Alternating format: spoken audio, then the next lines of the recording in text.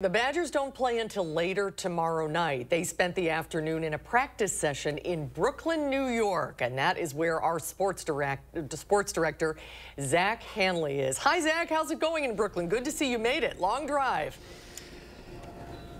Yeah, let's just say we had more luck driving to Brooklyn than the Badgers had driving in Brooklyn. They were over 20 minutes late to practice at the Barclays Center because of, well, you guessed it, that New York traffic. They were staying in Manhattan and on their way to practice in Brooklyn. They got stuck on the Manhattan Bridge for about 45 minutes in a traffic jam. And let's just say this group can do without that New York traffic scene.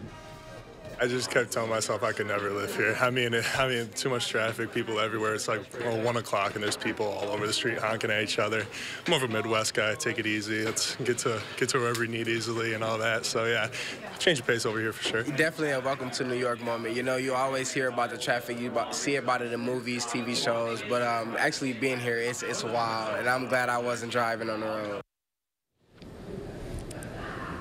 I definitely have to agree. Last night, it took us over 35 minutes to go 7 miles in the city just to get to our hotel. So definitely missing that Beltline right now. But we'll have much more on Wisconsin's matchup with James Madison coming up in a few. For now, though, live in the bowels of the Barclays Center, Zach Hanley, News 3 Sports.